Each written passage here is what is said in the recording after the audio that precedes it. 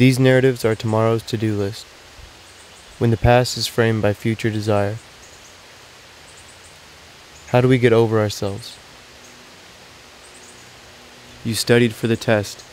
You deserve to pass. You are friends with so-and-so. You deserve to get in. You didn't spend however many years wherever you went to have to take crap from this person. Do you know who I am? I am so-and-so. How are we able to wander outside our motives, to view the closeness from afar? How can you outsmart yourself?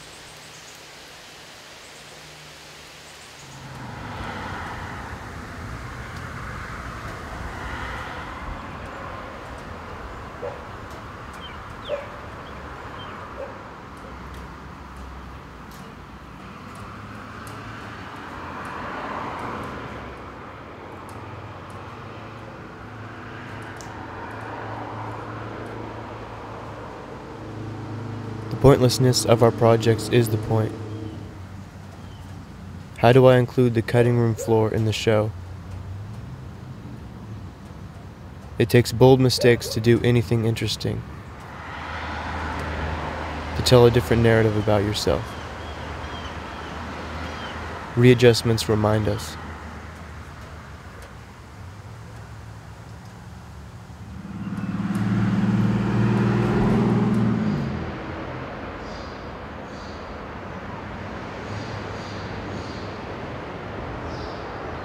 With our message in a bottle, can we come to terms with the ocean's sense of direction?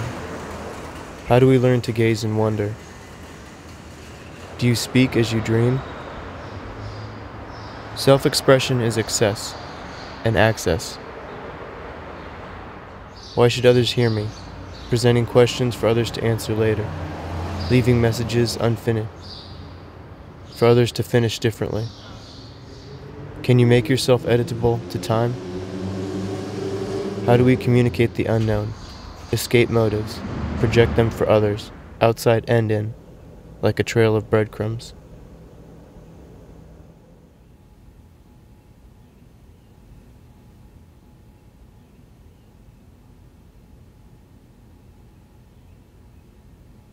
I don't quote others because it is not them speaking, just as it is not me speaking.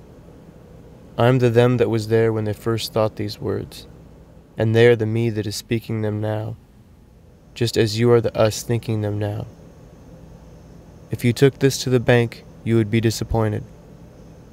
If you took this to the judge, you would also be disappointed.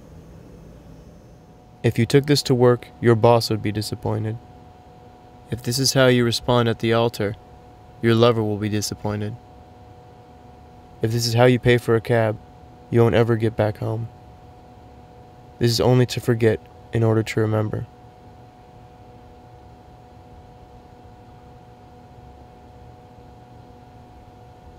Now I am walking. I see a dead animal. I've taken a step back before I know. I'm at the bar. I know my ex is here, long before I know they are. Reason is powerless to obsession, but without it, can we see our blindness? Are there sufficient ways of emotionally dealing with what we know intellectually? Are there sufficient ways of intellectually dealing with what we know emotionally?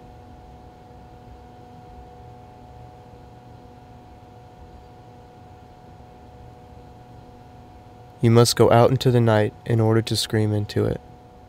How do you find a voice to scream into the night? How do you find a scream that can learn to sing?